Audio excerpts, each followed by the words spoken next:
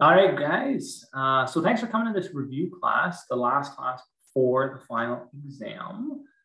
I hope that it's going to be I hope it's going to be helpful for you, frankly. What I'm going to do is I'm going to go over some of the key concepts from each class, really high level, really what I think to be kind of the most important concepts that we covered in each class. And then we're going to go through some old exam questions. So you get the best of both worlds, in my opinion. So one, you get to see what I think to be the most relevant, most important, essentially, note to self, the most important concepts each week, as well as you're going to see some old exam questions. And we're going to go through them and get some answers as well. The final exam is April 22nd, okay, from 3 to 6 p.m. So you'll have that. Okay, so let's kick it off. I don't know how long the class is going to be, so we're going to take it one step at a time. If things are going, taking longer than usual, then we're going to speed it up. If not, then we're going to just keep it as a steady pace. This is not as much of a formal class. This is more informal. Okay, so you're going to get more out of it the more questions you ask. Okay, so there's not too many of you here just yet. 60 something, 64 of you. So the more you ask, the more I'm going to tell you, and the more I'm going to reveal, right? Like the whole Daniel Negreanu strategy. The more you ask me, the more I will reveal, which might be helpful on your final exam. Okay, so to kick it off, what are we talking about? Well, human resource management. Okay, so what we've talked about over the term is that HR is a set of integrated systems, practices, and policies. Okay, so this is everything that the organization does. What mechanisms can the organizations use? What levers can they pull on in order to effectively deploy their employees? Okay.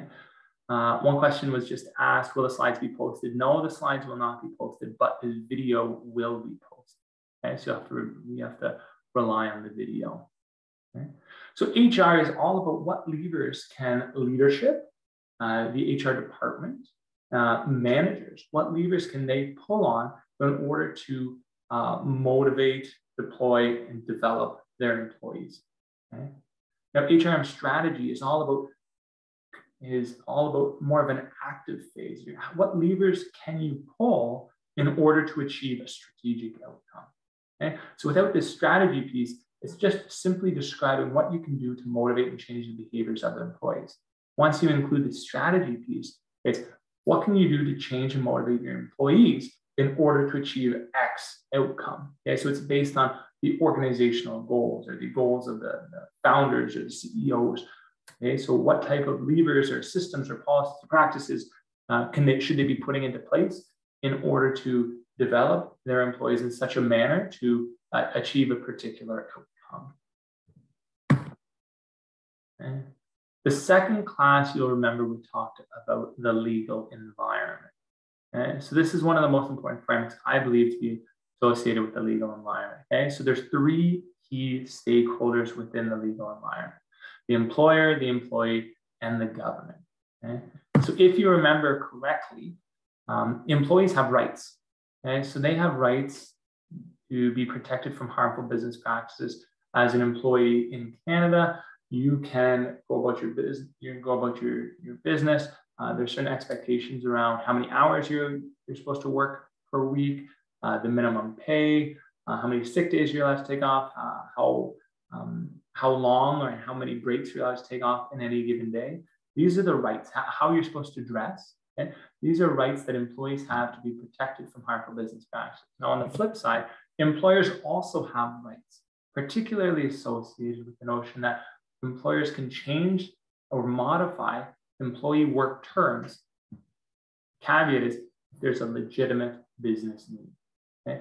So that employers can't just go about changing employees' contracts or employees' work terms or employees' conditions if there's not a legitimate business need. And if they do, then you can get into other issues in terms of like court proceedings and challenges and suing and hold that spectrum. But that's like a complete other class. We're going to ignore that for now. Okay. But employers also have rights. So if there's changes in the external environment, a new competitor enters the workplace, a pandemic occurs, if something happens, predominantly an external force impacts the organization, employers can change work terms. Okay. And then lastly, we have the government. The government plays this, I would say, a bit the most intangible piece here because it's a little bit less known. The government, in my mind, plays the role of what a referee would play in any sports. Okay, so it's the idea that they're trying to balance the needs of the employees and balance the needs of the employers. They want everybody to play fair. However, what we know from the real world is that employees are often fighting to increase their value, and employers are always also fighting to get more out of their employees. Right? Like if we look at the pandemic, for example, we can see that. Well, we can see that employers are expecting employees to work more from home. Okay, so the government in this particular case, the Ontario government, is now launching work from home policies and work-life balance policies, so policies that help and encourage employees to segment their work from their life. Okay? So it's again to help protect employees because employees do have their rights. So when they're what the Ontario government is suggesting is that employees have rights to have a life, if you will, outside of work. Right? That kind of idea, that kind of notion, it's somewhat new, but it's really been produced as a result of the pandemic, or I'm sorry, as in response to the pandemic. Okay.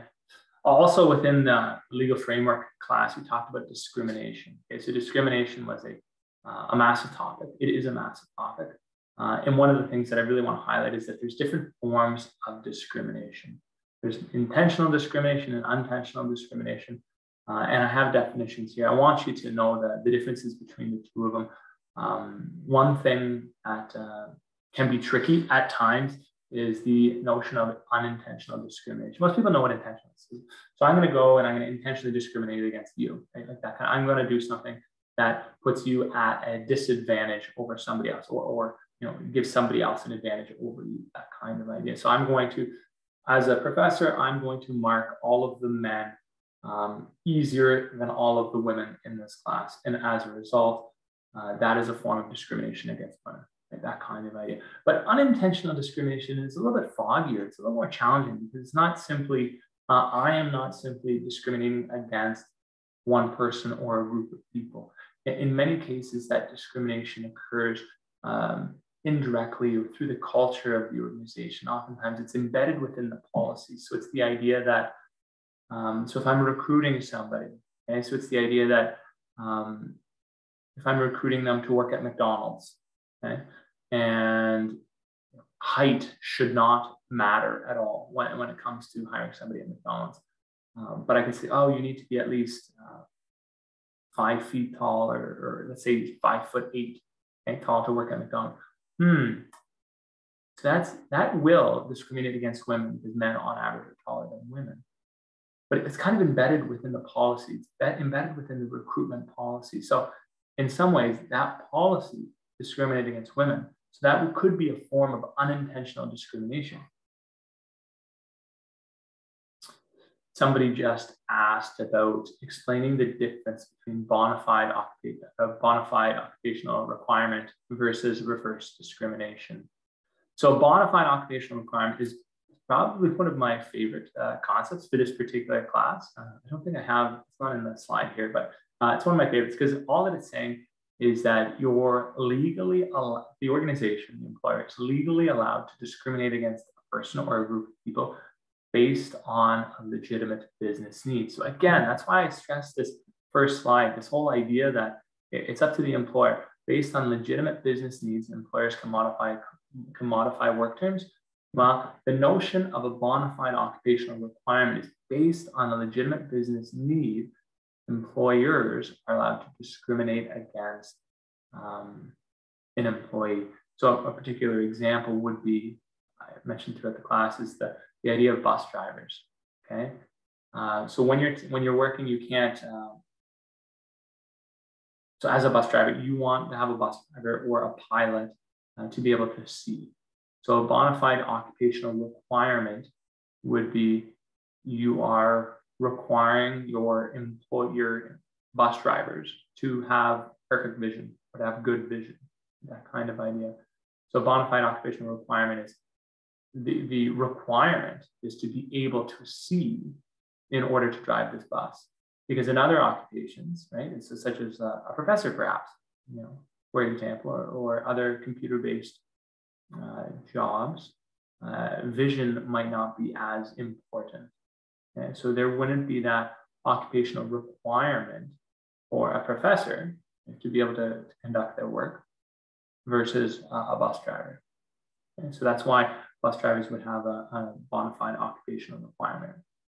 Reverse discrimination is the idea that discrimination has occurred for years. So let's talk about police services across Canada.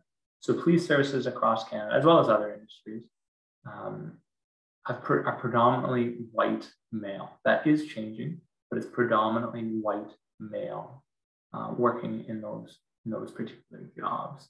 Reverse discrimination would refer to efforts to decrease the amount of discrimination that is currently taking place. So reverse discrimination would be the idea of increasing efforts to hire more women, okay? More women as well as more minorities in those particular cases. The other thing I want you to note when it comes to discrimination is there's so many different kinds of discrimination that take place. Okay? Here is a list of a few, but discrimination can take place on a whole host of different grounds. Okay? Many of these grounds are indicated in the Human Rights Act. Okay? So ageism, classism, ethnocentrism, heterosexism, racism, the definitions are here. But I just want you to highlight, just keep in mind, note that discrimination can take place in many different forms. Some are here, some are not. There are others that exist as well. But it's the idea that you're giving preference or providing a disadvantage to an individual or a group of person based on one of these grounds. Okay. We're flying on the third lecture right now, okay? Organizational culture. So for me, this is, if you don't remember anything else about organizational culture, this is the slide to know. This is the metaphor to know, okay? So it's all about the idea that organizational culture is like an iceberg. Okay? It's the most classic metaphor. It's the idea that like an iceberg, when the Titanic was going, okay, sailing across the top of the ocean, they could see a little bit of the ice on top, okay? However, the majority of the iceberg, okay, the big weight of it, is underneath the water. That's the same premise for culture. Okay, so in culture, when you walk into an organization, sure, you can see how some employees are interacting. Sure, you can see the structure of the buildings. Are there offices? Are there cubicles? Or is it open concept? Sure, you can see that. But what does that represent? Okay? What is driving those behaviors? And what is driving the creation of the workspaces in that manner? Okay? It's really everything that's taking place under the water. It's the norms, it's the assumptions, it's the values. What is important to that particular organization? So for example, okay, throughout the pandemic, many companies have had offices empty for the past 2 years. So many employees that were working in the offices were forced to work from home, or forced or given the option to work from home, in many cases, forced for a long period of time. Okay? So many of these organizations had empty offices for 2 years. Now, these executives associated with these companies are trying to think of, well, what can we do to these empty offices? We've learned that there's value in people working from home. We've learned that our employees want a hybrid workplace. We've learned that employees want to work from home. So we're not going to always just force them back to that. So now we have these empty offices. What can we do to these empty offices? How can we repurpose these to provide the most value to our organization? Okay? So largely driven by the values of the organization will dictate what will happen to those empty offices. So it's the idea that, okay, are we going to turn these into hoteling spaces and simply, if we value cutting costs, okay, we're going to get rid of the offices. If we value cutting costs, we might get rid of half of the offices and half are turning to hoteling spaces. Okay? If we value innovation, we might turn these empty offices, kind of remove the walls between them and turn them into like innovation labs, right? Hubs that people can come together. Okay? If we value collaboration, we might turn these into a series of different boardrooms that teams can come together and collaborate and think outside the box, right?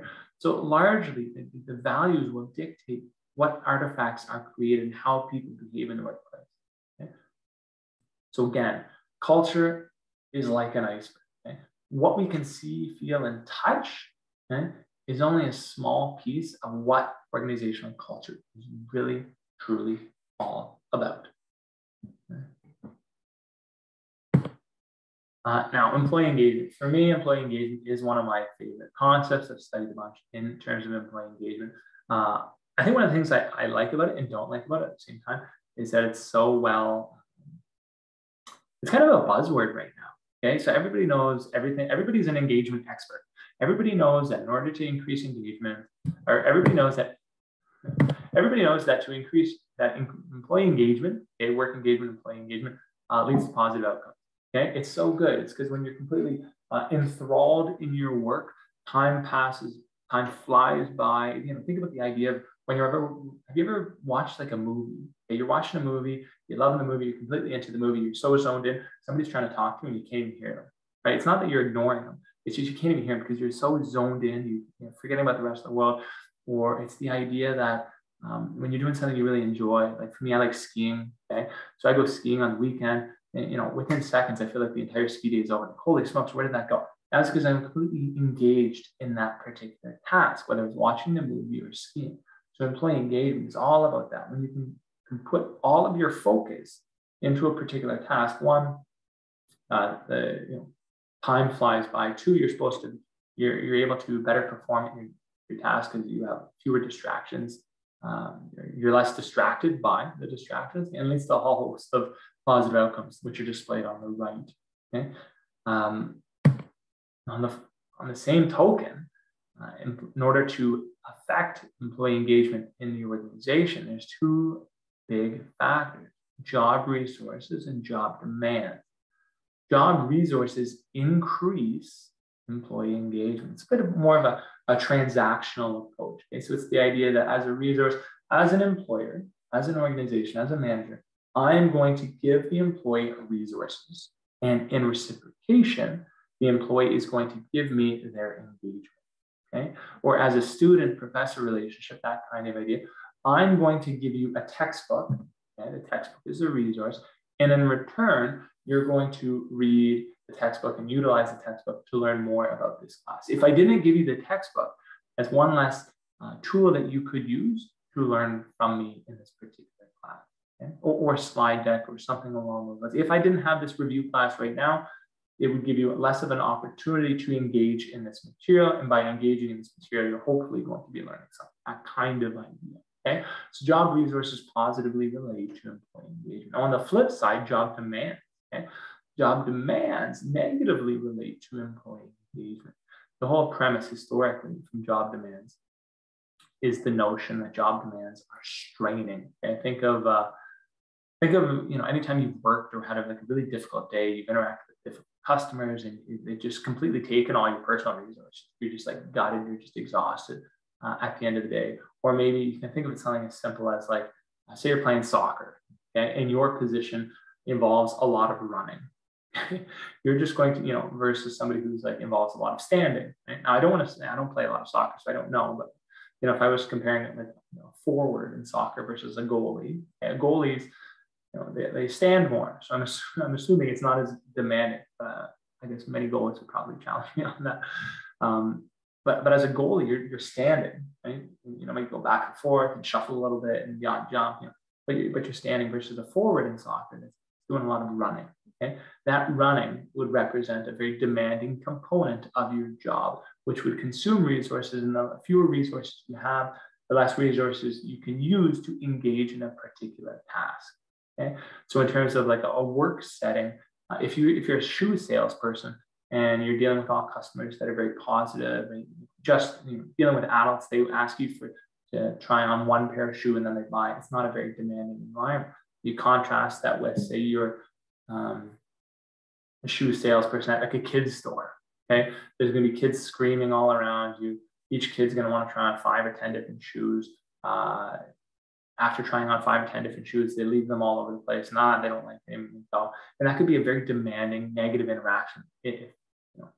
And as a result, it would consume a lot of your resources, okay, which would prevent you or challenge you from engaging in your work task. And just because simply you have fewer resources to give to this engagement, to these tasks. Okay?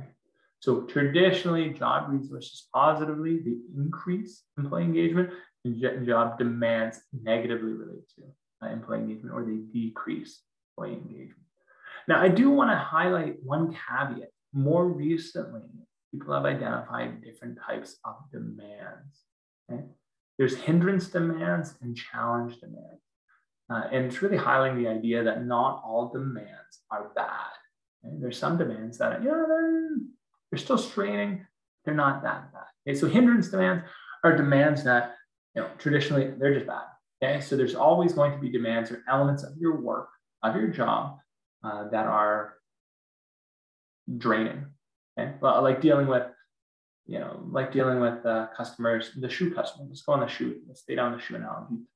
It's like dealing with when you're in shoe sales. If you're going to be taking a bunch of boxes, trying to present shoes for people to buy, and nobody buys them. You did all that work, and perhaps you don't get the commission. Okay, shucks, right? Darn. Okay? But at the same time, you might have a challenge demand. You might get an opportunity to act as store manager for a day.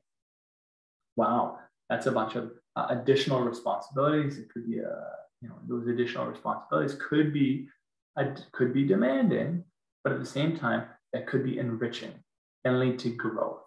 Okay? And that enrichment and leading to growth could prompt you to get more engaged in your particular task. You could say, oh, wow, this is a killer opportunity. I've always wanted to do this. Sure, it's going to be a lot of extra work. I might have to stay a little bit later. It's draining.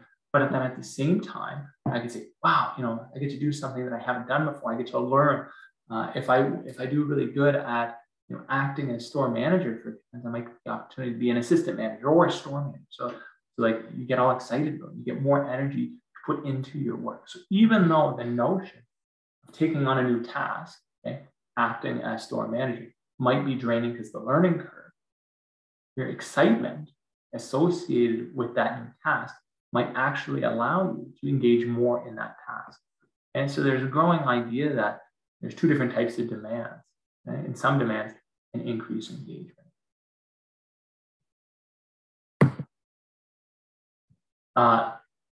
The last component of this class, we talked about health and safety. Okay? And there's a whole host of different health and safety issues and concerns across Canada. But the one that I want you to take away, the concept I want you to take away the most from that particular class,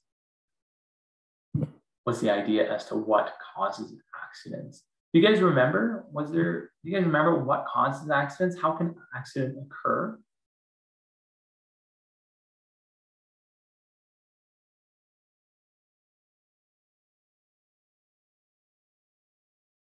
That's right. So a type of person, so somebody just said a young person. Young people are more likely to have accidents, to get injured. Younger people are more likely to be injured than older people. Yeah, for a whole host of reasons. Yes, absolutely, such as inexperience. Perfect. But let's think broader. Okay, so the type of person that inexperience might lead to them behaving in a way that's unsafe. Okay, good. But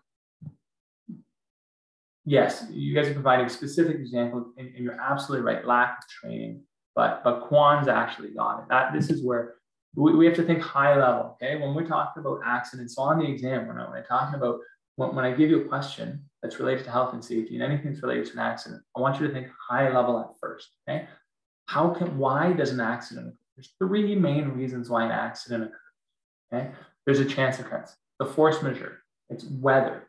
I'm driving a car and all of a sudden it starts raining and ice and there's like hail and the road starts freezing. Lots of chance occurrence. I couldn't have predicted the weather to change all of a sudden.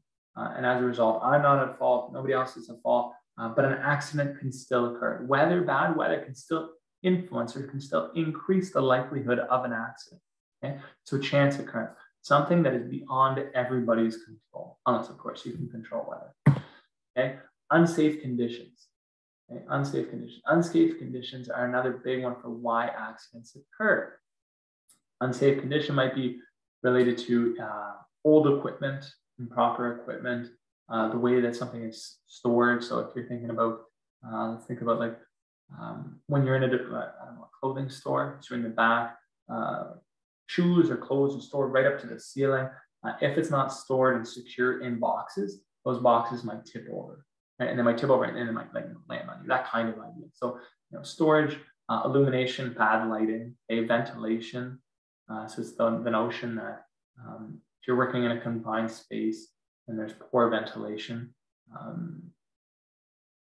aerosols or particles might get into your lungs and more likely to get you ill.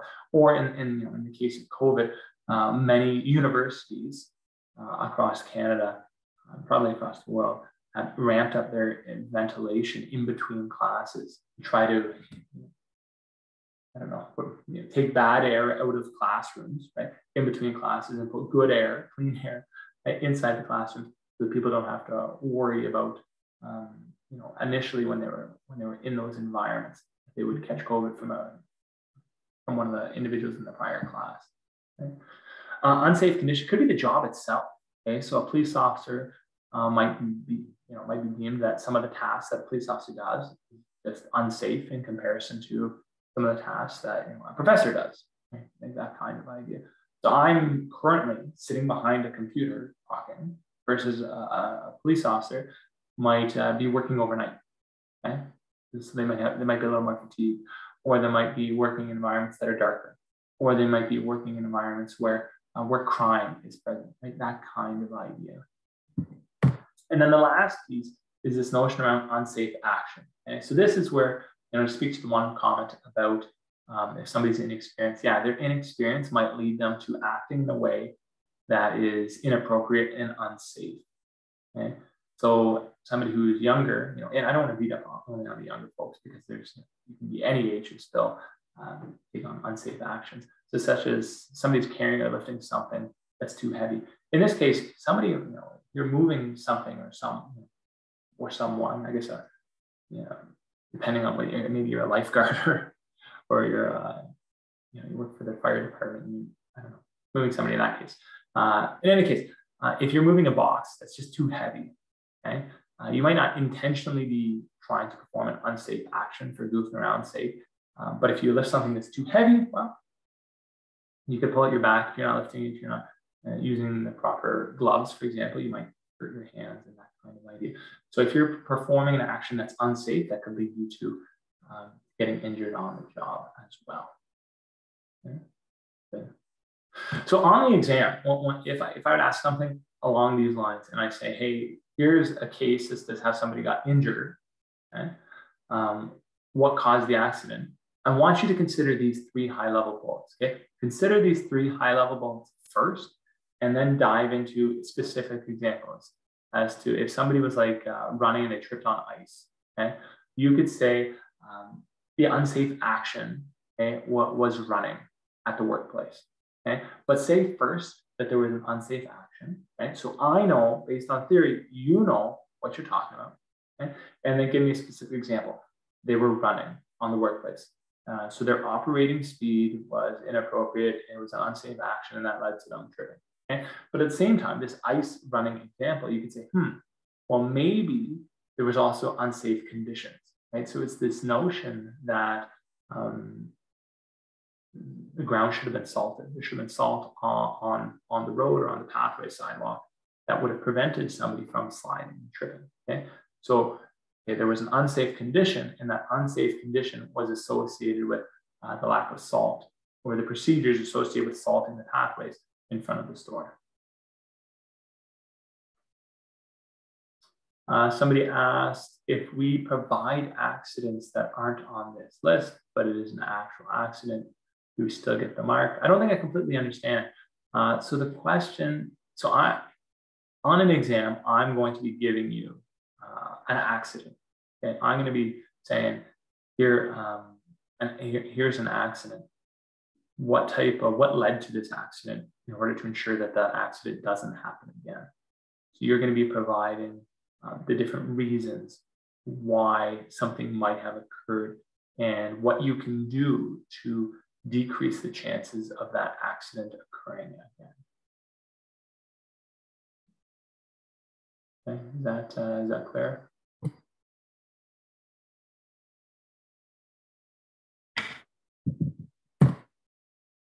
Okay.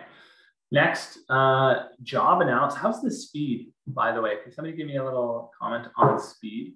I don't know whether I'm going too fast. I feel like I'm shifting topics pretty quick, but we have a lot to cover in this class. It's okay. All right, thank you. Thanks for the vote comments. One person. Okay, so steps in the job analysis. So job analysis is like super fundamental.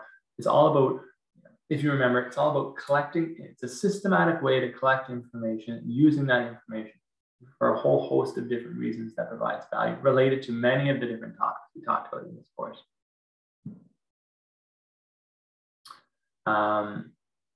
And like any of the processes, I actually showed the process here. So here's the process that to follow when you're doing job analysis. I'm highlighting this process because I just want to highlight that I think processes are very important, okay? Particularly on the exam. You need to fundamentally understand the steps associated with each one of these topics, okay? So for example, job analysis. Here are the 6 steps in order to conduct job analysis. If you don't know what these 6 steps are at a high level, it's quite difficult to understand how step 3, for example, relates to step 4, which relates to, perhaps step 2, okay? So how does reviewing relevant background information provide a base or provide a transfer point that's helpful in understanding how to select jobs? Okay, so just to look at those two for example, background information might be related to understanding whether your organization, not the job at this point, you understand the organization. Is it private sector? Is it public sector? Is it a not-for-profit? If we're talking about McDonald's, it might be really important to how many Big Macs can we make? Right? Like that's the purpose. We want to make more Big Macs, right? That's the goal of McDonald's. Versus the goal of a police service might be to keep communities safer. Maybe it's arrest. I don't want to say arrest. That's a stereotype. Keep communities safer, or hospitals. Okay, hospitals to improve patient care and decrease wait times. These might be important goals for the organization, which provides background information. Or alternatively, say you're dealing with another private sector organization, but this particular organization cares tremendously about their employees. Okay? So sure, it's private sector, it wants to increase and make more money, right? It wants to have a higher profit, but at the same time, that they're caring towards their employees and their culture about being people first might mean that when you're conducting the rest of your job analysis, you're not simply trying to look for ways to increase the bottom line or decrease the bottom line and increase profits. You might be saying, hey, how can we improve the welfare and well-being of the employee? And so that background information is very helpful. And that might lead to or might influence what jobs you're going to analyze. Okay? If, for example, you find that this organization, which cares tremendously about their employees, wants to put people first, there's a department in the organization that's perhaps a little more toxic, it's not as friendly as the others, well, maybe the importance of that background information, that importance of culture, people first, might drive you to select certain jobs that are critical or might span towards other departments, might be critical to sharing the culture in that particular organization. Okay, so the background information feeds to help you select the jobs to be analyzed. And then once you select the jobs, you're collecting data related to those specific jobs. Okay, and if I remember correctly,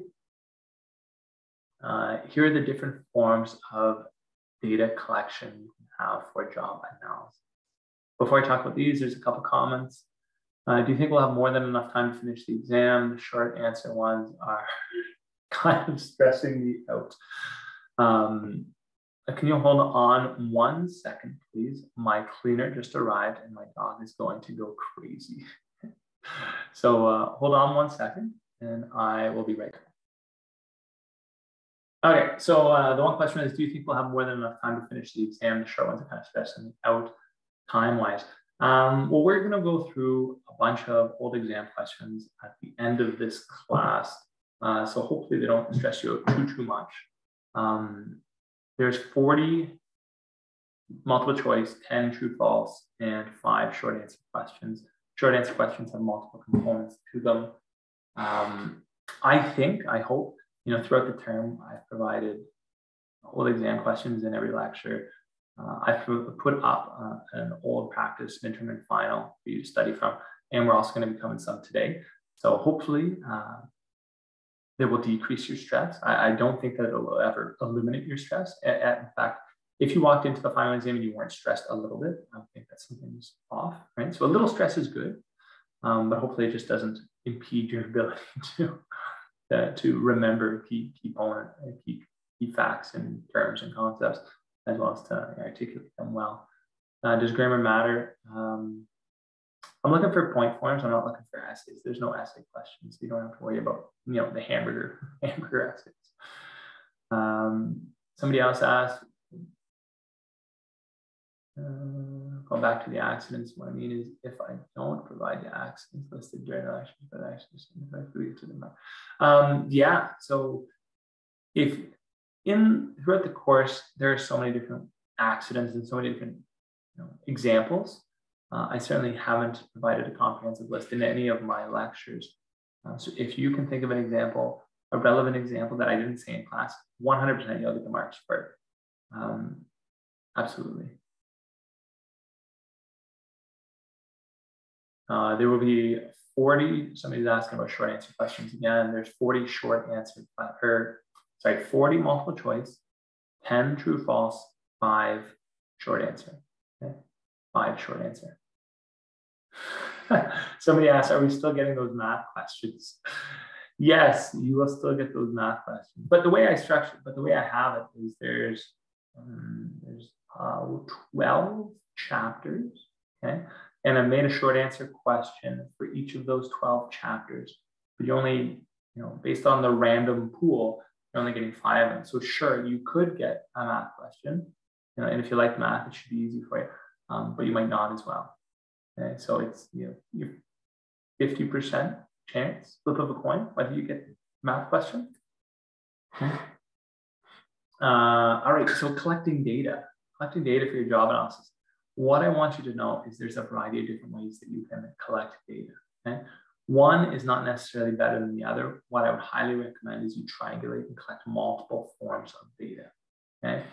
Because while an interview might be good and that provides you really rich information about a particular job, it is somewhat respondent bias in that people can lie, and where people might not know what they're talking about. It might lead them to answering a particular way that might not provide you with the most objective or factual information. Observations, in contrast, don't allow for respondent bias because it's the observer who's watching. It's very difficult for somebody you're observing to lie when you can actually see their behaviors. Instead, observations are limited by observer bias. Okay? So if I was observing, it's based on what I see and what I can interpret based on your behaviors. I can't see the motivations for how you're behaving. I just simply see your behaviors. Okay, so each of these forms of data collection are limited. So relying on multiple different forms of data is definitely going to produce a stronger product when you're analyzing your job.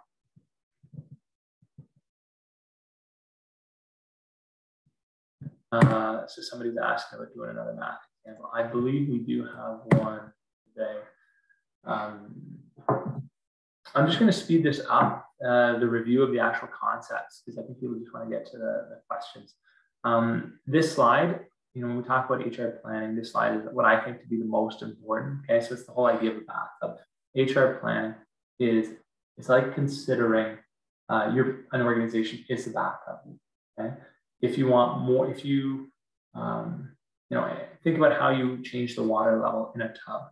Okay, if you want to increase the water in a tub, you plug the drain and you open the tap. Okay, more water comes in, less water goes out, and the water level rises. Okay, if you want the water level to decrease, you open the drain and stop the tap. Okay, the water level decreases. The same kind of idea in an organization in the number of employees you have.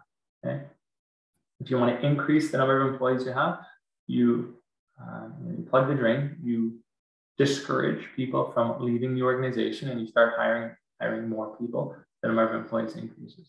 Okay? And if you want the number of employees in the organization to decrease, you encourage people to leave the organization, or you fire them, you lay them off, encourage them to leave, and you stop hiring people entering the organization. And there's a variety of different mechanisms for like that tap of people coming in. So the tap is just think about it in terms of like recruitment. Okay? Recruitment, you're paying people more, right, to incentivize people to come more. Where you're recruiting from, your efforts associated with recruiting. So in a COVID sense, a lot of organizations have had trouble retaining employees. So they've really increased their recruitment efforts. Again, trying to get more people into the organizations. So what they're starting to do, some organizations are actually paying people to be interviewed for jobs, to incentivize them to participate in the interview and participate in the selection process. Others are looking more broadly and saying that, okay, you no longer have to work on site. You can now work virtually in this particular organization, or you can have a hybrid workplace, or, so there's different mechanisms to, again, funnel more people into the organization. Now, on the flip side, this whole drain perspective, how can organizations encourage people to leave? Well, they can offer earlier retirements. Okay? They can simply lay people off. They can downsize. Okay? They might just, they might stop hiring people, and they just, over time, as people are retiring, they slowly leave the organization. So that's more of an attrition perspective, where the water level, where the number of employees in the organization is going down slower. Okay? So that's the big key thing I want you to think about when we talk about HR. And I also want you to know that there's different perspectives and different techniques in order to figure out ways in which, okay, so what's the demand and what's the supply for employees for next year? Okay? There's different techniques. I'm not going to talk about them right now. I just want you to know that there are different techniques. And people are talking about the math question. The ratio analysis does refer to that math question. Okay? So it's just talking about recruitment. How do you recruit to get more people interested in applying for a particular job? Well, there's two main avenues for recruitment. There's recruitment within the organization and recruitment outside the organization. So if we have, think of Ryerson. Okay, so think of Ryerson. It's a big organization. If we're going to, there's recently, they're looking to hire an associate dean in TRSM. Okay. The first thing they're doing is they sent out a job description, a job ad to all faculty, tenured faculty within the university. Okay? Does anybody within want to have this, want to apply for this particular job? Okay. Can anybody give me what's a benefit of applying, recruiting from within the organization? Why do organizations typically apply within first?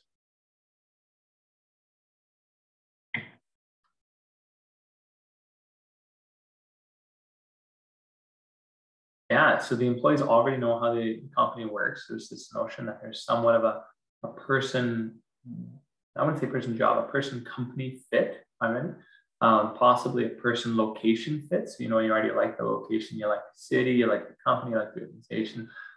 So you don't have to worry about that as much.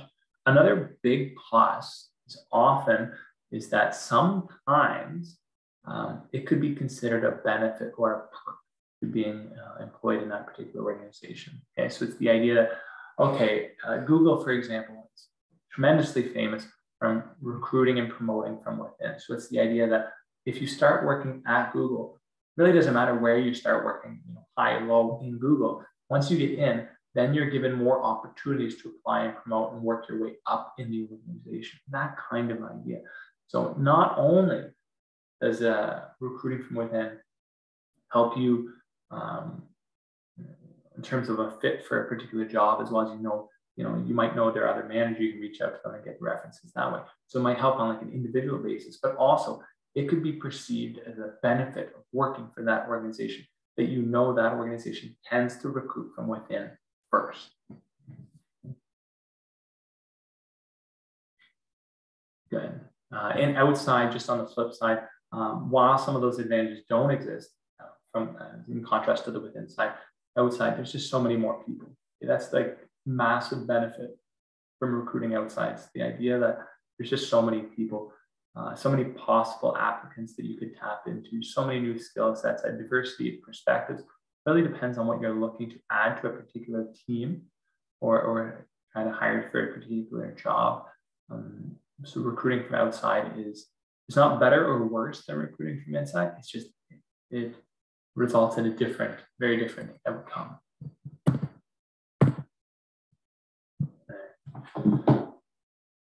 Already an hour in. Organizational socialization. So here's, we're talking about onboarding. Okay? So the whole orientation and onboarding. Socialization is all about embedding organizational values. So it's the idea that when you're new to a particular role, new to a particular organization, socialization is the process in which you take in order to become completely immersed and emerge into a particular role. How long does it take you to completely accept and understand the organizational values?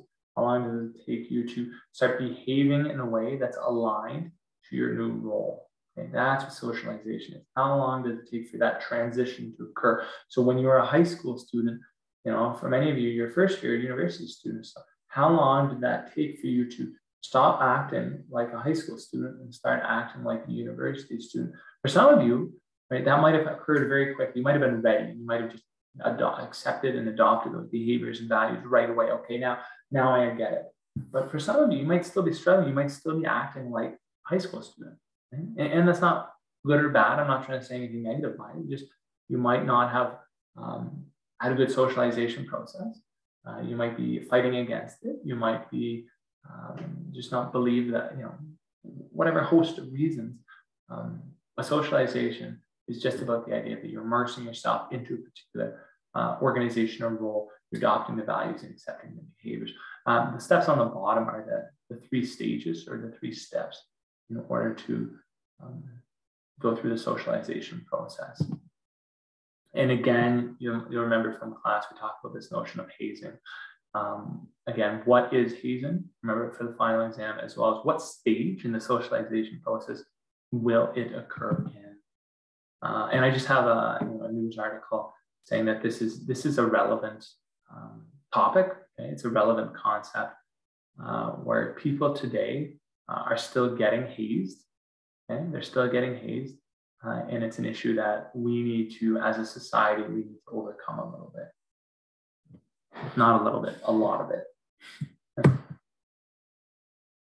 Training. Okay, so training, this is one of the key slides I want you to take away from the whole training, the training class. This idea of here are the key training techniques. There's many different ways to train employees. Okay, and here are the big ones that we talked about in class. So I want you to know what they are. I want you to know that there's different training techniques available. I want you to consider when you would use each one. Okay? And would you limit the training of employees to just one technique? Or would you try to layer somebody's learning over top of one another? So for example, let's just stick to the university setting. So classroom training is, like we are doing right now, is this whole notion you're trying to teach somebody, you have a lecture, you have somebody teaching, an instructor who's supposed to be highly trained in a particular area, and they're leading a class. You might have exams, tasks, assignments to help reinforce this learning. But at the same time, you might have a little bit of on-the-job training. So if you're in co-op, for example, that could be deemed on-the-job training. So or an apprenticeship or an internship.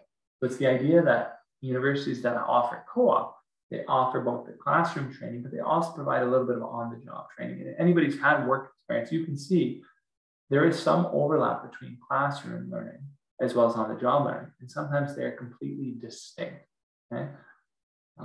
So again, if you're an organization and managing, you're offering different forms of training techniques, it is always preferable to have multiple different forms of training techniques. Because one, certain techniques appeal more to employees than others, but also what is trained and what is possibly to be learned from each of these techniques varies.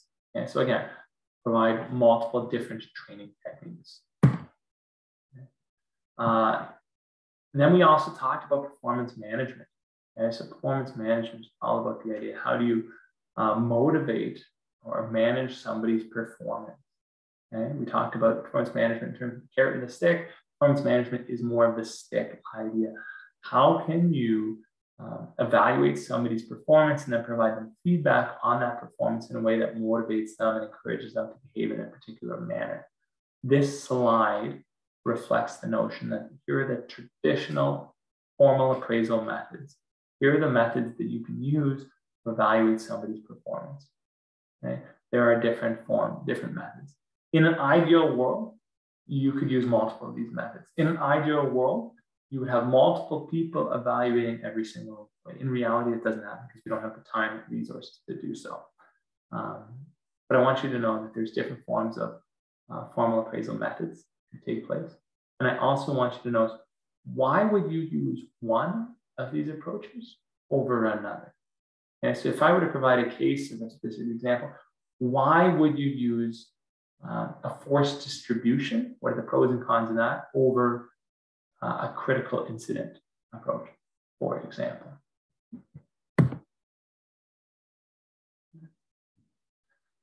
Employee rewards.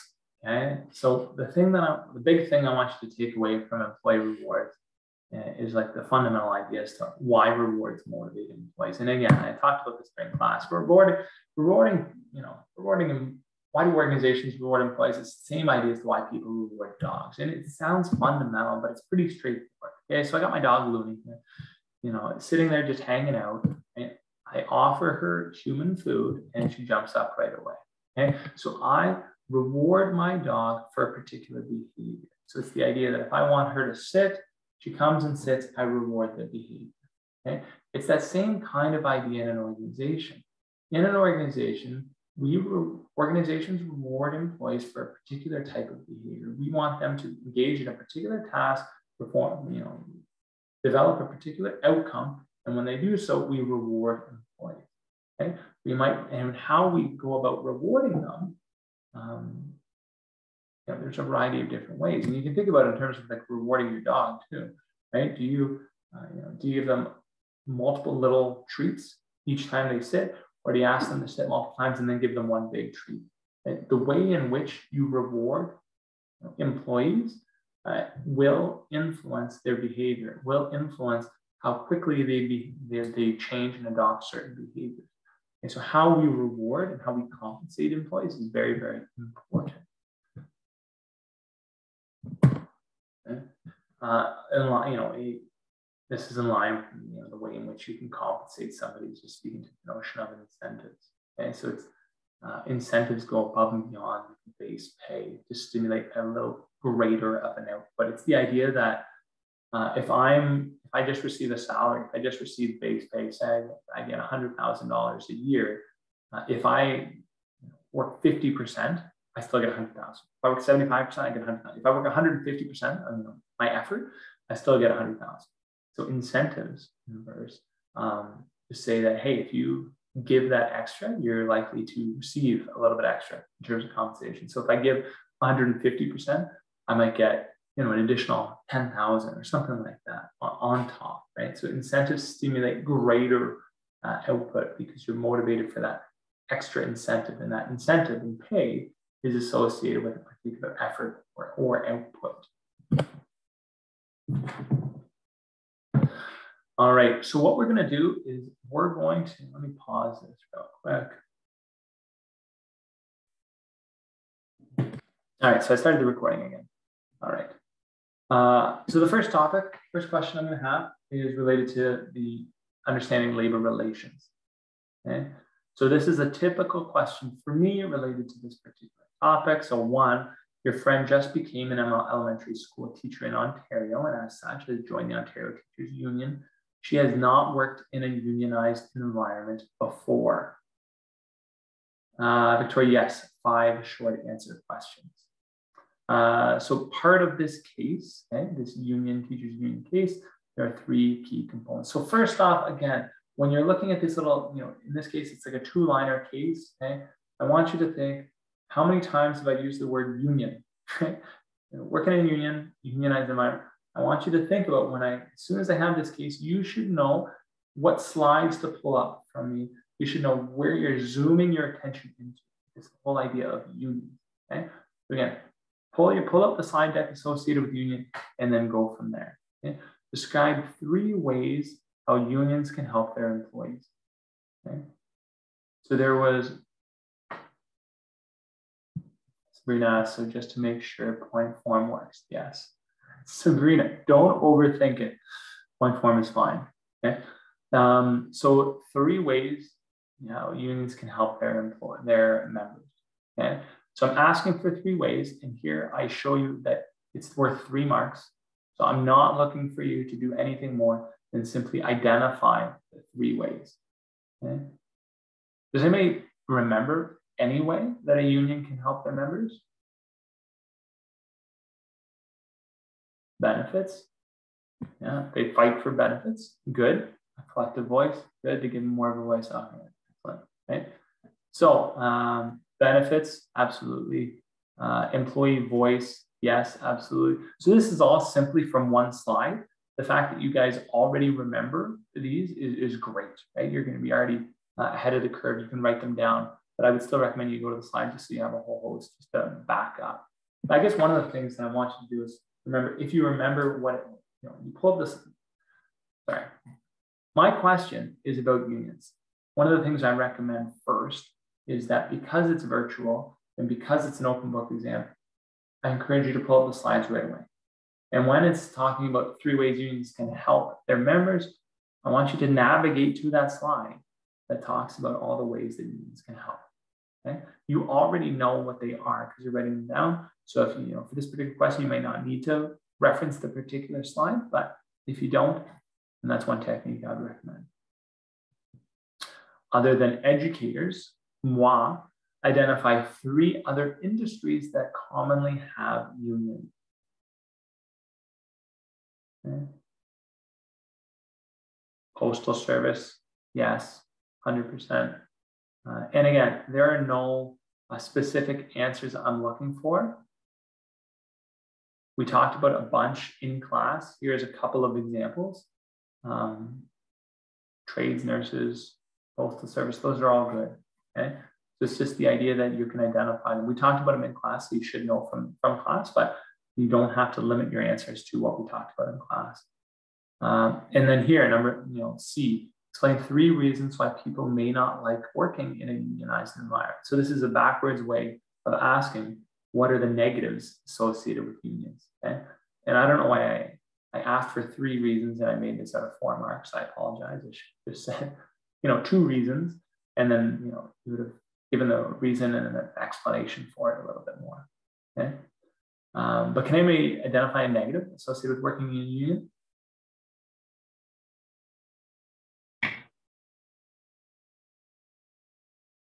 Bureaucratic, yeah, long processes, absolutely.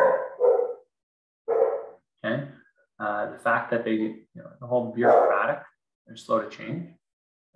Can go on strike, so you're losing pay if you don't want to go on strike. Your pay dues, yeah, absolutely refers to that high cost. And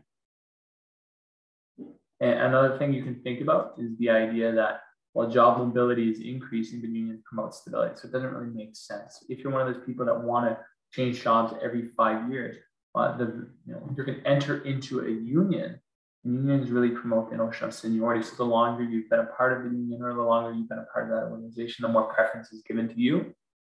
But if you're typically moving around every couple of years, that advantage of seniority is lost on you. So you'll be almost disadvantaged from moving around as much. That might not make as much sense.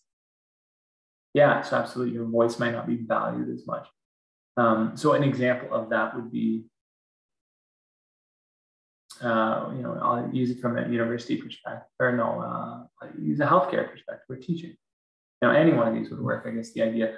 So say you're a nurse. Say you've worked in in a particular hospital, and you're part of this nurses union for 30 years. You're going to be very senior, and as a result of being so senior, you're going to have more. Not only say influence, more seniority in terms of scheduling your shifts and accepting and receiving opportunities for overtime shifts. Okay? But if you change after working 30 years in that hospital, say you shift and go to another hospital, you're a different part of the union, you're a part of a different union, your seniority would go back down to the base. And as a result, you wouldn't receive nearly as many opportunities to work overtime. You wouldn't get nearly as many options in terms of scheduling your shift. Okay? So that's the whole idea of the more senior you are in a union, the more benefits arise from being a part of it.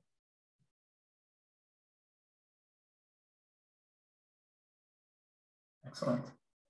So number two, okay? So number two, here we're talking a little bit more about turnover, okay? So you are a general manager at Sainsbury's? I don't know how to say it. Sainsbury's, a grocery store in the United Kingdom. Recently, there have been declining sales. In order to maintain a profit, you are considering several different options for letting people go: termination, layoffs, downside. So describe each of these forms of involuntary turnover. Okay? So there's 3 forms and it's worth 2 marks. So I'm hoping you provide a sentence or 2, right, to describe each of these forms of turnover. Okay.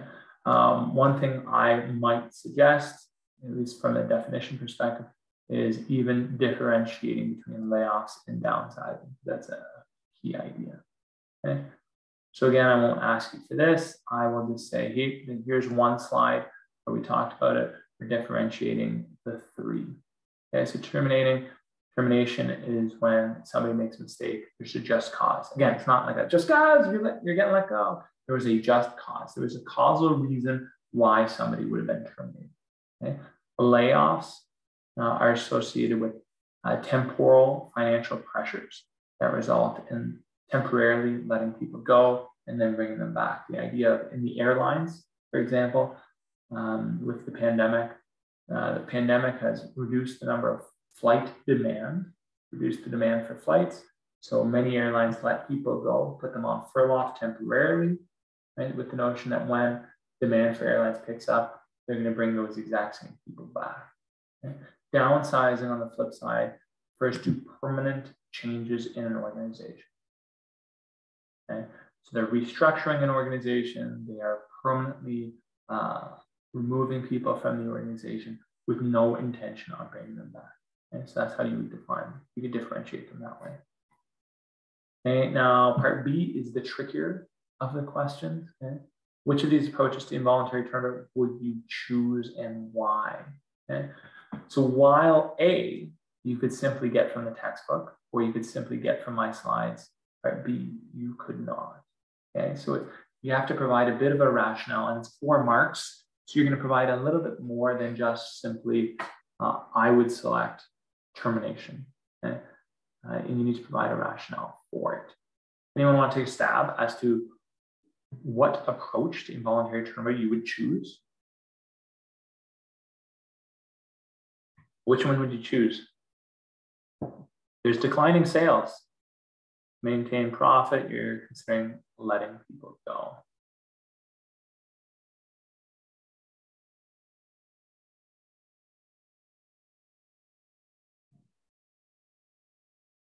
So downsizing because we can't afford them and we don't know if we will be in the future. We will be able to in the future for a layoff. Somebody else says, Alexander, is there a right answer for B, or is it based on how we explain it? There is not one right answer. There's not one particular right answer. I would say there's a wrong answer, but there's no one specific answer. There's definitely gray. How well you articulate it, how well you explain it, how well you justify it will definitely lead you to getting the 4 marks or not. Somebody else said downsizing because there's declining sales and you're not making profit, therefore to cut costs, you need to dismiss employees permanently.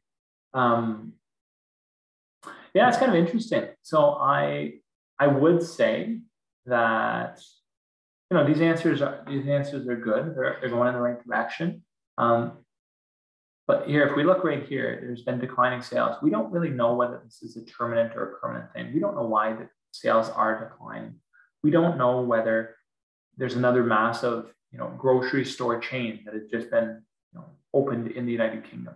We don't know whether people have, they don't like grocery stores and they're buying more things online from Amazon, right?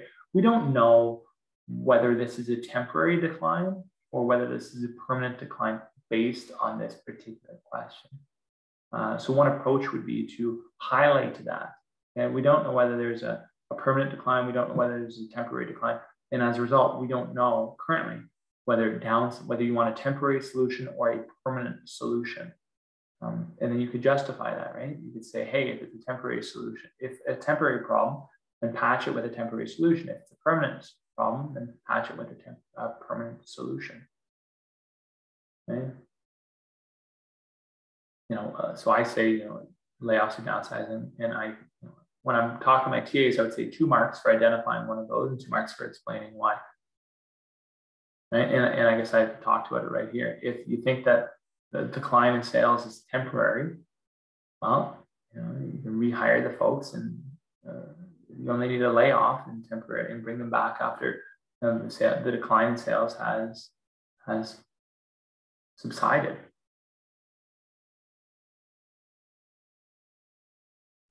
Sabrina's asking, can you lay somebody off without knowing if you'll hire them again or not? You can 100% lay somebody off if you don't know you're going to hire them again, except you're not going to be protecting their job.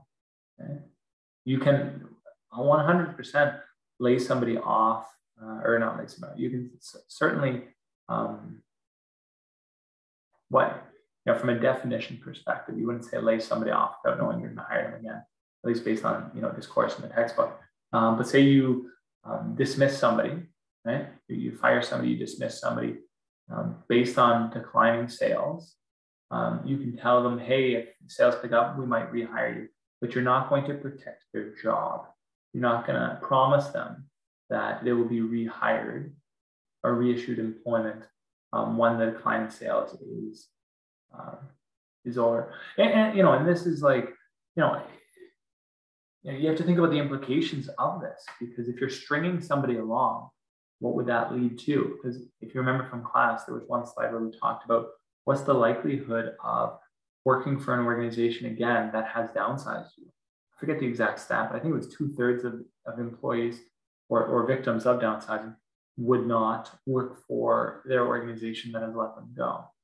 So keep that in mind. So if I'm temporarily if I'm dismissing somebody and they're not allowed to work because there's a decline in sales, interesting. Am I likely to rehire them again? Right? So there's that kind of play out. Alternatively, one option, I didn't include this as a particular option, but one thing to keep in mind more broadly speaking is perhaps don't even let people go altogether. And perhaps say, hey, there's this decline in sales.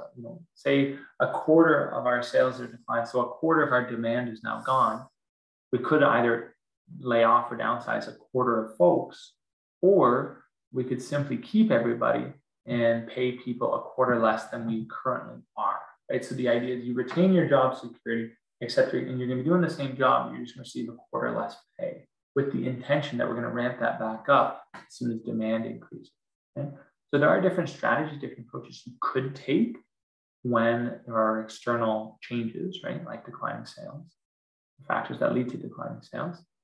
You just want to consider them and the implications of that on your organization.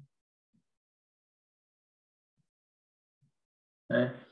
Number 3, you have recently been hired as a human resources director at Lululemon, an athletic leisure clothing store in Canada. You have noticed that some stores are not meeting expectations for sales. You wonder whether these poor sales are due to the inadequate training of sales personnel in these specific stores. Okay. And then part A, B, C, D. Okay. Outline the objective of a needs analysis. Okay. Again, in your mind, if you're thinking, wow, I read this question, this is like a nightmare, this is a heavy one, this is going to be one of these tough ones, I don't know sales, I don't know how to do.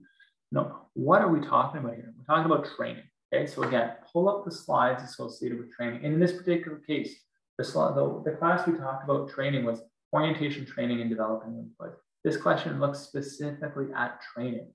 Okay, so we can ignore the slides, the other the other actual slides within this slide deck. Okay, focus specifically on training. Okay, go to the slide that says the steps in training, and then go to the first step in the training is identifying the needs analysis. Okay, does anybody remember what the objective of a needs analysis is?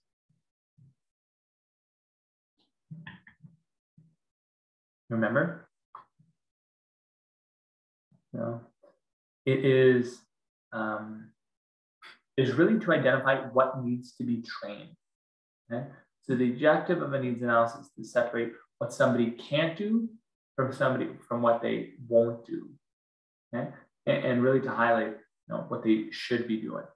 Okay? So it's the idea that, hey, this is what you should be doing. And then here's what you're actually doing. Okay? And then when you talk about what you should be doing, what you're actually doing, and then what you're actually doing is can really be broken down with this idea that this is what you can do versus this is what you are not currently doing. Am I explaining it? I don't think I'm explaining this well. So for example, I work at Home Depot. Okay, I work at a department store. And one of the things I'm supposed to do is to keep the outdoor space clean. Okay. And some of this is in terms of moving lumber around, moving the garden section, moving that around, keeping things clean. Okay. And in my mind, what I should be doing is keeping it clean to the standard of what's written in the job description or the standard of the manager. Okay. Now, as an employee, I might not just have the ability. I might think that something is clean when there's like there's plants that are unorganized, or I'm supposed to be putting plants that are color coordinated, but maybe I'm colorblind, right? So I'm trying to put plants that are color coordinated together, but because I'm colorblind, I can't do it. Okay. So in this case, my issue, one of the objectives of the needs analysis would be to say, hey, my issue is associated with how I'm organizing these plants to keep them color coordinated, to make it clean and make the appearance good. However, what we find out from doing this in needs analysis is that it's not that I'm unwilling to do this. I want to work. I'm trying to do this. It's that I can't do it because of my physical ability, because I'm colorblind. Like that kind of idea. So in that case, is there a training that could be done in order to fix it? Probably not, because it's colorblind. Or maybe you would label certain plants with, instead of a colors, you would, I don't know, I'd have to look at the tags or something like that, right? So that's the kind of idea.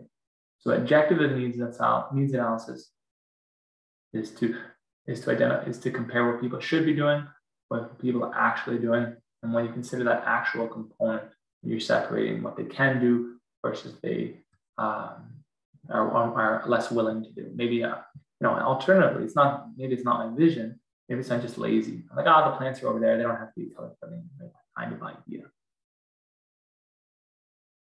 Explain task analysis and provide an example of how you might analyze the task. Okay, so in this case, I'm looking for a one-line explanation of task analysis and a 1 or 2 line of you providing an example of how I might analyze the task associated with this particular case. Okay, so again, in this case, some stores, Lululemon stores, are not meeting expectations for sales. Okay? You think that it's associated with the inadequate training of sales personnel. Okay? So what's task analysis? Task analysis is a breakdown of the tasks. So task analysis is all about what people should be doing. Okay? Here's the task. You're breaking the job down into tasks. You might be referencing performance standards or employee guides or textbooks in terms of how employees should be acting, should be behaving. Okay? In the example is perhaps by referencing performance of employees at stores, whether meeting their targets. So in order to help identify behaviors that people should be doing, you're referencing the performance, the sales, the activities, the behaviors of employees at stores that are meeting that sales targets. So you're comparing the behaviors of employees at stores that are not meeting the targets to the behaviors of those who are meeting their targets, okay? Or at least referencing the textbook or guides associated with that so they know exactly what they should be doing. Performance analysis, this is where you're looking at what people are actually doing. Okay, so it's this notion that you're comparing, you're looking at what mistakes people might actually be making. Okay, so you're not relying on textbooks or guides, you're relying on what behaviors people are actually doing. Okay. So you're verifying any performance inefficiency. So maybe when it's going to sales, maybe there's supposed to be a certain set of steps, 1, 2, 3, 4, 5, when you're selling a product, and maybe they're skipping step 2 and 3. Right? So you'd identify that that's the performance deficiency. Okay. So perhaps you're assessing the behavior when interacting with customers.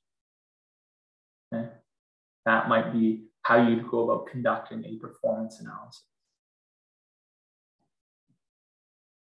And then part D, after conducting a task and performance analysis, what would be your final step to conduct whether training is required?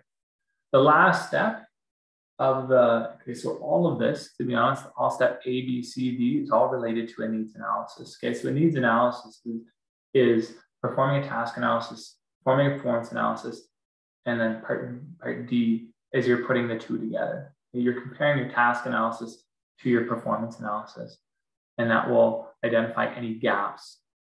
Okay, so it's the idea that you're comparing what people should be doing based on the textbook or based on what people should be following, the guides, versus what people are actually doing. Okay? So people should be, when they're selling a product, they should be following steps A, B, 1, 2, 3, 4, 5.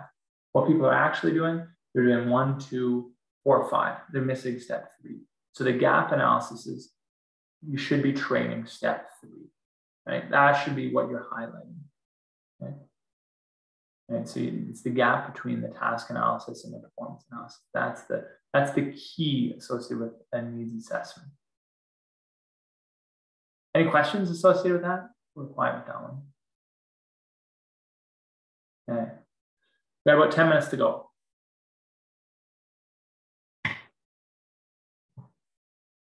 10 minutes to go. Okay.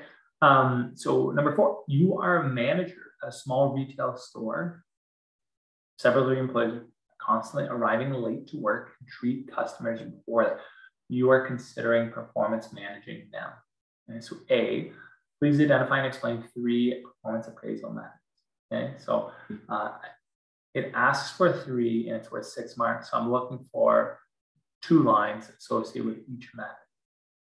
Okay. We talked about this earlier today. There's also a slide associated with it, so I'm not going to dive into any great detail. Here I've listed them out. Okay, graphic rating scale, the alternation ranking. Here's an example of what it would look like. Paired comparison, forced distribution, critical incident. Again, I took these directly from the slides in our class, so you have them, but here's what they are as well as their definition. And part B, the hamburger technique, one of my favorites. When delivering feedback, you plan to use the hamburger technique. Do you guys remember what the hamburger technique is? Now, I'd probably say 2 marks for describing the technique and 2 marks for describing why it's helpful. Does anyone remember what the hamburger technique is? I know I'm getting hungry. Hungry just asking this question. Good, bad, good. 2 goods, 1 bad. Yeah, good, bad, good. Or if we want it to be more like glass half full, it's positive feedback, constructive feedback, and positive feedback again. Yeah, absolutely. So how does this work, right? Receiving positive feedback, providing positive feedback at first encourages employees to listen to the negative feedback. So you hear positive feedback right from the get-go, you're more likely to, I know if negative feedback is coming, but hey, this person doesn't think I'm so bad. So you're more likely to listen. Oh, are they going to provide me with more positive feedback? Your ear opens a little bit more, so you're more open to receiving critical feedback. When you hear something good about yourself, you're just more open to hearing something more critical as well. Okay, then you're providing the negative feedback or the more critical feedback. That's truly, in many cases, the real focus as to why somebody's providing feedback. Okay? Hey, this is what you should be doing differently. Okay?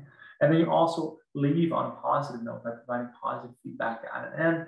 It encourages people to leave on a happy note. They're more likely to receive feedback from you again, knowing that you left on a positive note, and they're more likely to remember what you were talked about when you're leaving on a happy note, rather than just being upset with and thinking it's a negative interaction.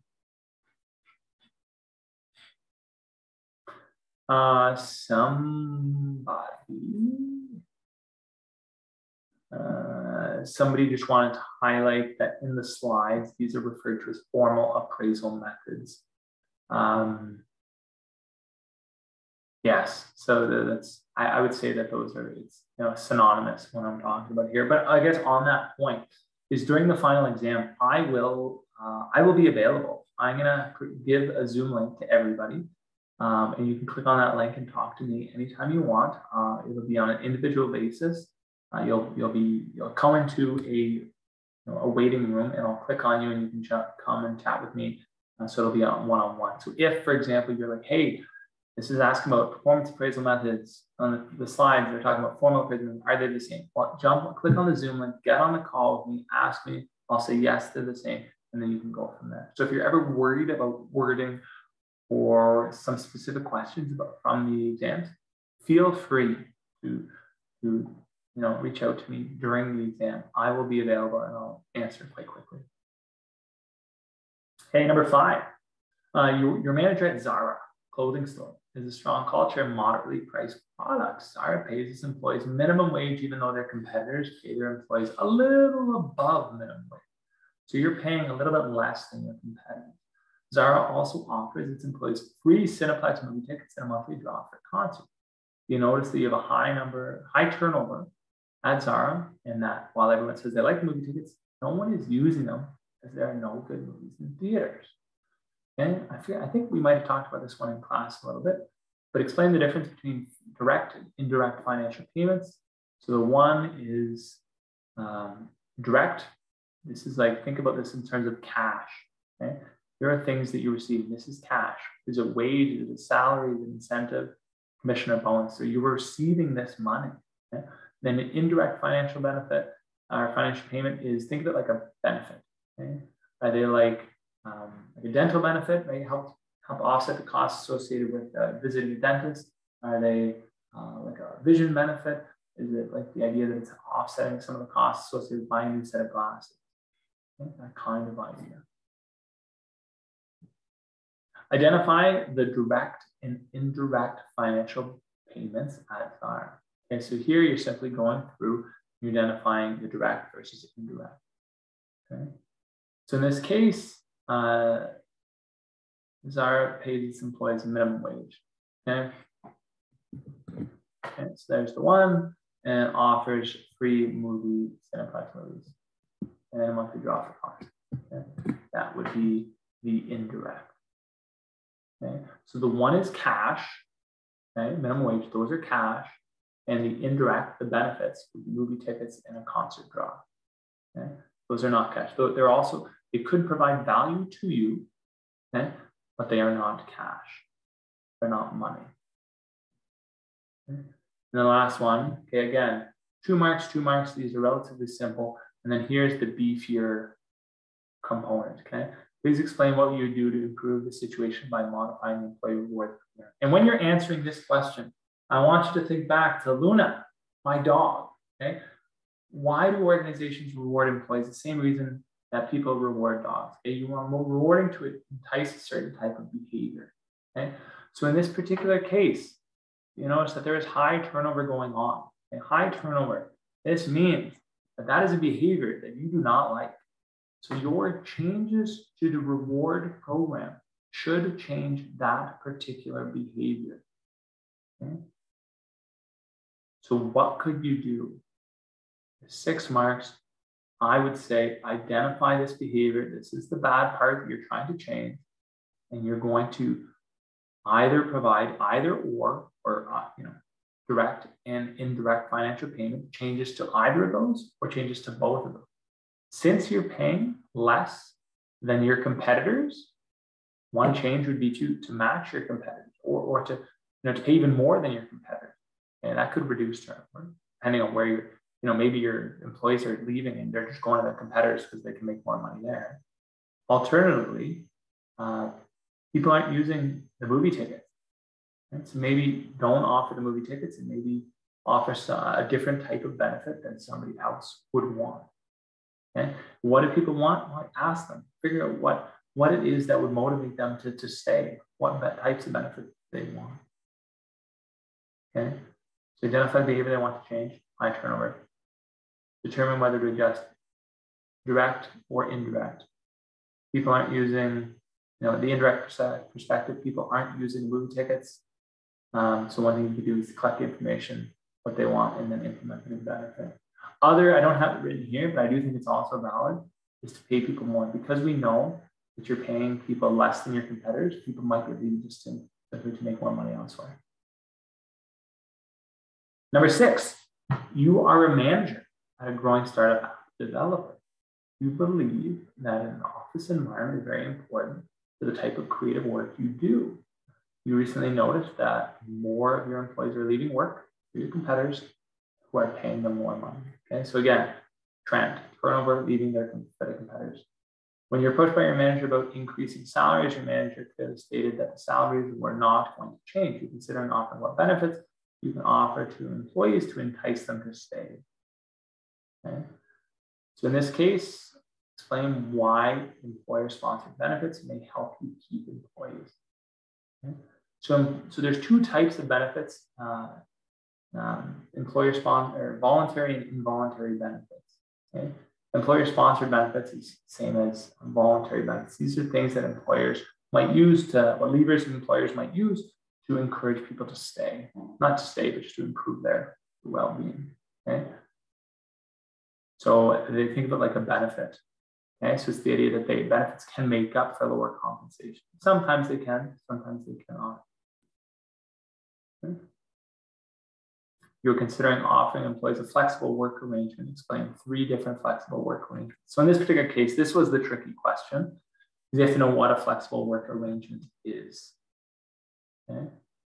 So we did cover that in the class, but if you forget that, here is the list of them. Okay, so flex time.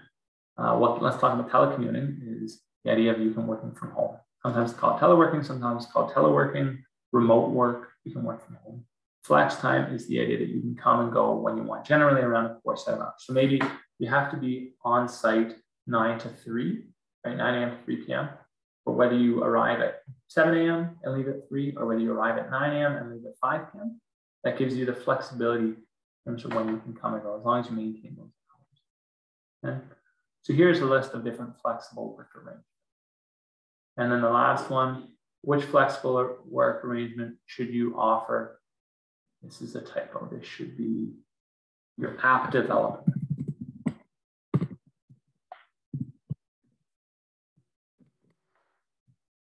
Okay, and why? Okay, so of those 3, which ones are you more likely to offer? Again, it should relate back to this story. Okay. Relating about pay, it's an app, so you can work virtually. Since it's an office environment, what do I have here? Sorry.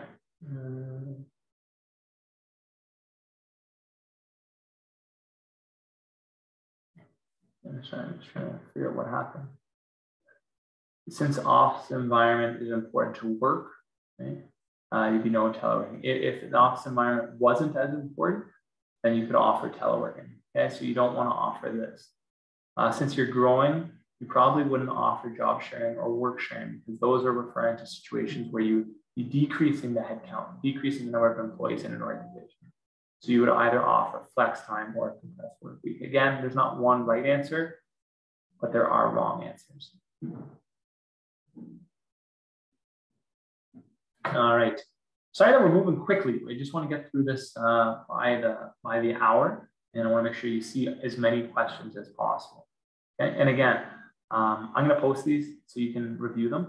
But if you have any questions when looking at them again, I'm happy to answer them. Okay, number 7. A petrochemical company based in Calgary is looking to become more international. As a first step, they're looking to recruit and select non-Canadians to work in their Calgary location. Okay? An international brand is one of the 4 consideration companies should have when recruiting internationally. Okay? What are the other 3 considerations companies should have when recruiting internationally? So in this particular case, what I wanted you to do is there's one slide that talks about recruiting. So go to the international HR slide then. There's one slide that talks about recruitment, and look at that slide, and there was 4 bullets. International brand was one of the 4. So look at the other 3. Okay, so in this case, I've included all 4 of them here. Okay, so this is what I have related to each of those 3. And B, once the company has recruited enough job applicants, they need to select employees for the job. Please explain each of the 4 steps in the international selection process. Again, there was one slide that spoke to that, and here it is. Begin with the self-identification, create a candidate pool, and ensure there's a person job fit, and then a person location fit. And kind of lumped in with this last person location fit is making sure there's a fit family. If you're going to be leaving countries, is there a language issue? Is there training requirements required? That kind of idea should all be considered in that step. Okay, here is the math question. I guess I should have started with that, considering people had other questions about this. Okay, so you work at Blue Fruit Inc., a company that designs and makes cell phones and tablets. You have recently been promoted to sales manager and are reviewing sales figures before a major meeting. You notice that the demand for your leading cell phone has been increasing, as shown in the table below. And there's the table. Based on the table below, explain whether you are likely to have a labor oversupply or undersupply, okay, shortage at Blue Fruit. Provide 2 recommendations to address your labor oversupply or undersupply. Okay. Does anyone want to take a guess? Is there going to be an oversupply or undersupply?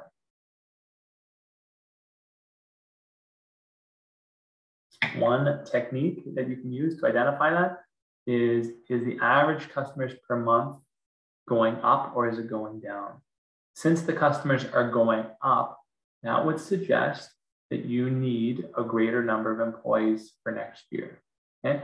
Which means Christian's correct, right? You do not currently have enough. If the customer trend continues to increase, you do not have enough employees to match. As a result, you're going to need to get more, okay? So absolutely. So there's a shortage, okay? And then here are the different solutions, right? There's internal solutions as well as external. You need employees to match the demand. So perfect, Christian, you got it. Part B, based on this information, if Blue Fruit is hoping to serve 224 customers over the next 3 months, okay? So again, they're looking to serve the same number of customers. So it's staying static. And so we have it in May, June, July, August. Okay? How many employees will it need to add or remove in June, July, August to reach this target? So the trick here that I haven't thrown at you previously is the idea that I'm not looking simply at the next month. I'm looking at the next 3 months. Okay? That stumbled a lot of people. They're like, what the heck? How does that make any sense? Simply, if you follow the procedure, okay, to the ratio, this column divided by this column equals the ratio, and you know that you're going to maintain the same number of months, okay, same number of employees, each one. There should be an August here, by the way. Okay, you do this, and then you figure out what the average would be, and you retain that average will be the same year over year, or month over month, okay? And then you divide, the 224 divided by the average gives you your 219. Okay? So that 219 would round up to the 220. Okay? In this case, it wasn't a very good example because this number is the same as this number, which not as interesting. And you always round up, even if this is below 0.5, because you can't have 0.4 of a person. Okay? So always round up to 220. So in this particular case, you would hire no employees in June, hire no employees also in July and August. Okay? So a bit of a trick. I didn't mean to make this a 0 net gain, but I did in this case. And as long as you show the numbers, you would have no problem. Part C, assuming there's a turnover of 5 employees per month, how many employees would you need? Okay, so what this means is 5, so you currently have 220 employees, 5 employees are going to leave. So only 215 are looking to return. How many employees would you need? Well, since you know that you need to retain the same number of employees, all that you're going to have to do is hire to match that turnover. So you're going to hire 5 employees in June, 5 employees in July, 5 employees in August. Okay. Number 9, you work in talent acquisition at Timmy's, okay, the head office. You're about to start interviewing for store managers. You learned in your previous HR class that interviews are subject to many common errors, which may limit the reliability or validity of the interview. Identify and describe 4 common interviewer mistakes. Again, we talked about this. 1.5 marks for each interviewer mistake. Here is the list. Okay. Poor planning, snap judgments, negative emphasis, halo effect. We have these on the slide, but here they are. Okay, for your purposes. Part B, your superior suggests use semi-structured interview transcript to guide your interview. Explain why you think this is a good or bad idea. Again, there's no right or wrong answer. First thing I would do is I'd probably define what a semi-structured interview is, like 2 marks, and then explain why whether it's a good or a bad idea. Okay. There we go. Defining semi-structured. Here's the definition. And justify why it's good in comparison to structured interviews. Semi-structured is more flexible, less rigid, allows you to ask extra questions. They may also be considered less rigorous. So it might be considered more, so this would be the second point. They all may also be considered less rigorous. It can be more difficult to fairly compare responses because they're asked, maybe asked different questions, right? So that's comparing the structure to a semi-structured. Okay. And then the last old exam question I have for you is: you are a senior manager at Bloomberg, okay, in New York City. All of your staff are highly educated and highly driven. You are considering different ways to increase employee engagement of your staff. You know that simplified jobs often lead to lower satisfaction, higher rates of absenteeism, and turnover of educated workers. Okay. So here, define employee engagement. We talked about this earlier today. Employee engagement, again, based on the definition, the amount of commitment and dedication an employee has toward the job and the organization. Describe job design. So again, just another definition. Okay? Job design, the process of systematically organizing work tasks that are required to perform a specific job. Okay? There's 2 straightforward definitions. Part C, using job design techniques, discuss 2 ways to modify job content to improve employee engagement. So trick here, using job design techniques. Okay? Here are the techniques that are identified for job design. Okay? There's a whole host of them and examples for each one. And then part D, if the majority of your staff are remote workers, okay, so they work virtually, which of these 2 recommendations would you recommend and why? And so that's the tricky part. So if they, I guess I just say that there's multiple different answers. Something to develop relationships with coworkers because they are all working virtually. Okay, so an example might be a team-based job design. Oh, I actually have a bonus question for you guys. Number 11, so you work as a senior manager at Canadian Tire's head office and one of your employees were injured at work. The injured employee informs you that he fell on the way into the building because no assault had been made earlier in the morning to melt the ice. When talking to the injured employee's supervisor, you find out the injured employee was late for a meeting and was running to the parking lot. So this kind of refers to what I was talking about earlier today. That's what I was inspired by. The supervisor will also inform you that the injured employee entered through a side door, which is restricted to employees only, and that the customer entrance was well salted. So what were the main causes of the accident? Again, there's 3 main causes, potential main causes of all accidents, okay? I hope you remember those by now. Chance occurrence, unsafe conditions, unsafe actions. Could this accident have been prevented? Another good question. If yes, how? If not, why not? Okay. Yes. Okay. We talk about weather, which is a chance occurrence, but then there's also unsafe conditions and unsafe actions. You can limit the likelihood of this accident by reducing unsafe conditions and reducing unsafe action. Part C, who is responsible? I hope that you say both the employer and the employee. Sometimes people just say one or the other. It's both. Explain how the employer led to unsafe conditions and the employee led to unsafe actions. After the incident, the employee refused to come to work any day that it snowed, even if the company promises to change their salting schedule. He claims that he has the right to refuse unsafe work. What is likely to happen if the employee does not come to work on the next snow day? So the right to refuse unsafe work is a right. Okay? If it is legitimate that it's an unsafe working condition, their job is protected and they don't have to be there.